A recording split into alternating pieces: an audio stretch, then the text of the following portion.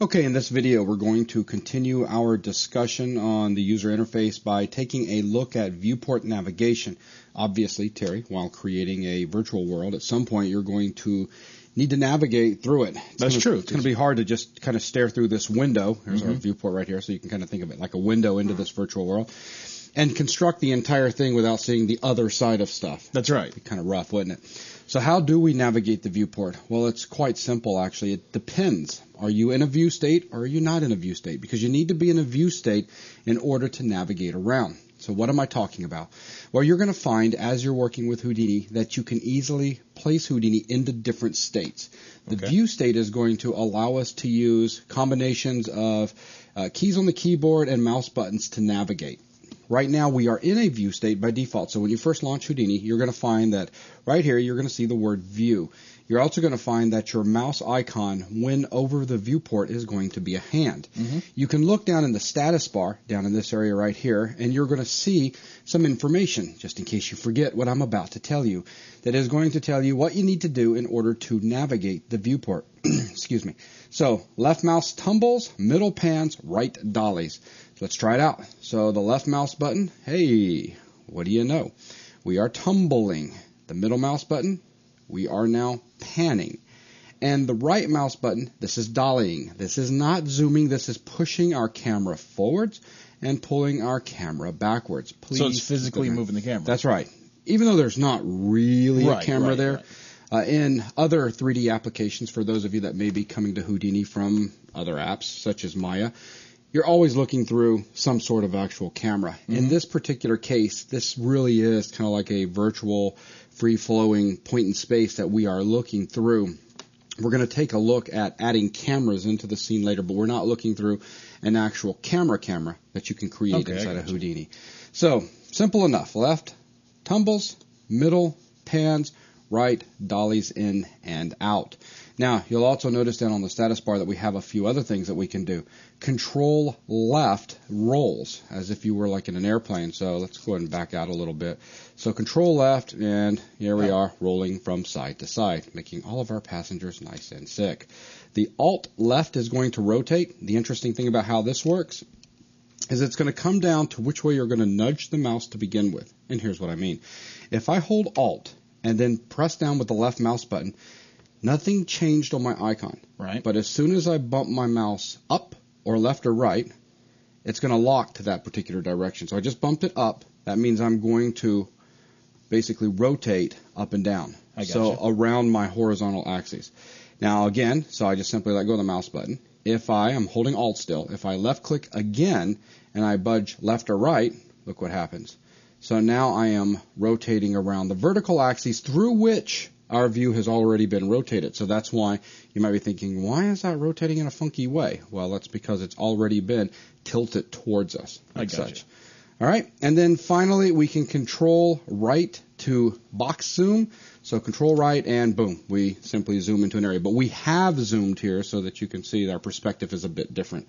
So I'm sure those of you that are completely new to working with Houdini or 3D apps in general, you're going to get yourself lost by navigating around. Generally doesn't take long in a new 3D class, does it, Terry? No, not at all. So how do we basically home up our view or get everything back into view? Well, if you're in a view state, simply hit H on the keyboard and boom, there we go. Nice. So now we've homed everything back up. If you want to home up on a particular object, which we're about to start talking about creating objects here in just a few minutes. How do we go about doing that? I'll go ahead and demonstrate real quick. I'm just going to come up here and control left click on a sphere to create one, and we'll just take this guy and pull him over to the side. If, while in a view state, I hit the G key, I will, just as soon as, let's go back to the view state, and we're going to talk about that in just a second. I'm going to hit G, and we'll home up on that particular object. Gotcha. Now, I'm glad I did that because that demonstrates that you need to really be paying attention. I wasn't in a view state when I hit G just a second ago. I was in a different state. I was working with geometry at the moment, so I could go in there and change some of the more popular parameters on the sphere that I had just created. Right now, I am back in a view state. So how did I get into the view state? How did I get out of the view state? Well, let me press the Enter key right now, and I can select my geometry. So now I'm back in the geometry state that I was in just a second ago. That once again allows me to come in here and adjust some of the more popular attributes of this particular piece of geometry. So let's say I wanted to make the radius just a little bit bigger. But now I need to navigate. I am not in a view state. So how do I temporarily get to a view state, and how do I toggle back to a view state so that I don't have to worry about toggling back and forth? Basically, so I'm in it permanently. Right. Well, to temporarily jump back over, you just simply hold the space bar. Now, I'm holding the space bar. You'll notice up here it says view, and at this point, I can simply move around. While holding the space bar, I can hit H, and look at that, I've homed everything back up once again. The moment I let go of the space bar, I'm still working with my geometry, okay? So very convenient. But what happens if you want to toggle back over to the view state? Because let's say you're going to do a lot of navigating for a moment. Simple. Just press the escape key on the keyboard. There we are, back in a view state. Now I'm not hitting anything else on the keyboard, as you can see, Terry. So there you go. Now, there is one other thing that I would like to point out real quick. And that is for those of you that are coming from other applications that have a different tumbling method, like let's say you're coming over from Lightwave, and this particular method of tumbling around the viewport may feel a bit odd to you. There are a total of 3 different algorithms that you can choose for tumbling.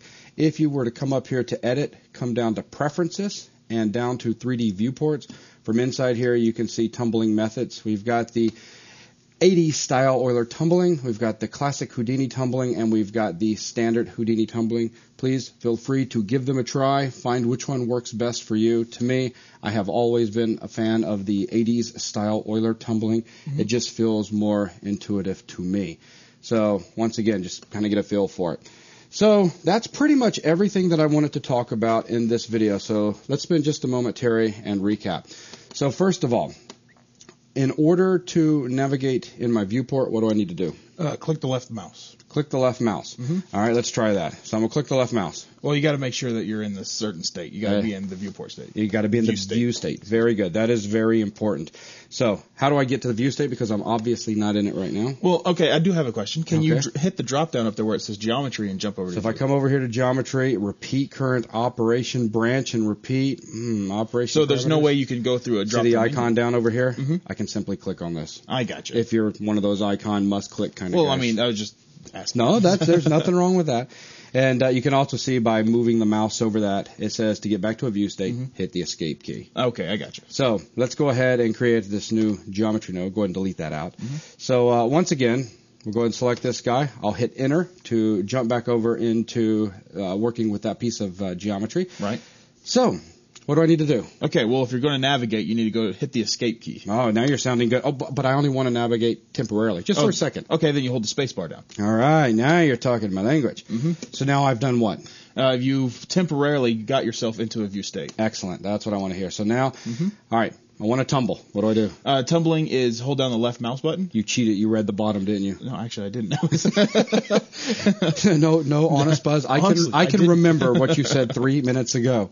All right, so left mouse button. Very good. So again, to me, this just feels very intuitive. So left and click, and we're sliding around to the left, right, up, down. I mean, it's just very intuitive. Right. It doesn't feel that way if you're using the other styles. It is completely different feeling. I got you. And it's just a feeling that doesn't work well for me because I end up feeling like I've got my fingers tied in knots and all. Well, let's just play with it for a second. If I come up here again, edit preferences, down here to viewports, and let's just change this over to classic Houdini tumbling and hit escape. And spacebar, as you just said, to temporarily jump into this state. Now, look at this. So, left click, drag. So you can see kind of close, but whoa, okay, so pulling down, and now we've just kind of thrown it at an angle. So it really is a matter of a little more caution when working with, not caution, what's the word? You just be a little bit more careful when working with the mouse so that you don't throw it away. Again, I come from working with the standard Euler and as do I. So yeah, this just feels a bit odd. Also come up here. I'm sure there's people watching this going, it feels perfectly fine to me. Your way feels cruddy. Yeah, that's just how it goes. They're very shallow. So standard Houdini tumbling. What was that? I said they're very shallow then. It's like, you're wrong, I'm right. So again, it's just, whoa. Okay. Yeah, okay, I can see. I can see why people would get lost during using this. But then again, I mean, for some people, this works really well. I guess as I just no, it doesn't. So once again, I've completely jacked up my viewport. What do I need to do? Hit the H key. H key. Okay, ready? Yeah. You sure? Wait. H. Yeah. H. You have to be in. You're the wrong. View. You have to be in the view mode. Yeah, or view state. View state. I want to hear that word state. View state. How do I get to it? You click, or you can hit the escape key, or you can hold down space. Okay, so space, H, let go, and there we go. go. Very nice. Okay, so, all right, let's go ahead and take this before I forget, and then I find myself yelling at the screen here in just a second, and we'll jump back over into 3D viewports and come back down here to the normal way we will navigate or tumble around our viewport.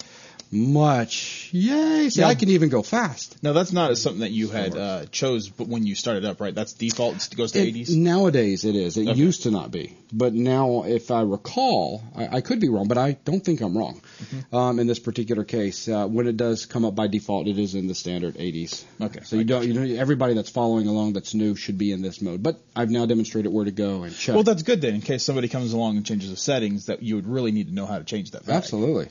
Okay, so continuing along, as you said, hold spacebar to temporarily go into a view state. And you had said that left mouse button is going to tumble us around. So if I want to slide the view to the right, what do I need to do? What, like panning? Yeah. Okay, middle mouse button. Middle mouse button, or some of you might know it as tracking. So I'm tracking my view over to the right, and then tracking back this way up and down. So that's panning, okay? And then to roll in, dolly in and out, what do I need to do? That'd be the right mouse button. Right mouse button. Like such, or it's not down there, but we can also the middle we can use the wheel as well. So I'm rolling the wheel forwards, I'm rolling the wheel backwards. All right, very good, simple enough. And again, we're not actually zooming, as I said a few minutes ago. We are trucking this guy in, dollying in and out. All right, let's see. Anything else we want to talk about? Well, we did see that we could do the cool airplane stuff. Oh, I do have a question, actually. Yeah. The rotate, that the Alt plus the left mouse button rotate, or excuse me, is the Control left mouse button rotate. Whenever you said that your icon doesn't change whatsoever, but then it changes once it hits into the rotate. So the Alt left, yeah. So right. Alt left, okay, I'm doing it. Right, now, and if you move slightly, it'll... Bink. Now, will it lock to that position? You Yes. can't move up and so down. I'm going to try moving up and down. Okay. No, I cannot move up and down. I got so just like so, let's say I want to go this way, and now I want to go up, like such. I got you. You just have to let off the mouse button to change the direction. All right, it's completely messed up. How do I get back? Well, you're in the view state, so hit H. Excellent. Now you're starting to look at things the way I want you looking at it. Immediately check: are we in the state or not? Houdini is extremely context sensitive. Where your mouse is, it's hotkey sensitive. You're going to find as we start getting into expressions and other things that if you don't have your mouse in the right area and you start typing, you're going to be issuing hotkeys to something else in Houdini instead of typing out, CH open for, oh man, I can't believe I did that. But that's just how it goes. All right, so once again, ladies and gentlemen, this was just a very quick look at viewport navigation, and we'll end it all off with just keep in mind that the H key will allow you to home up back on the center of our viewport. And if you hit the G key, it's going to home up on your selected object. Gotcha. And that is going to wrap up this video. Thanks a lot, guys.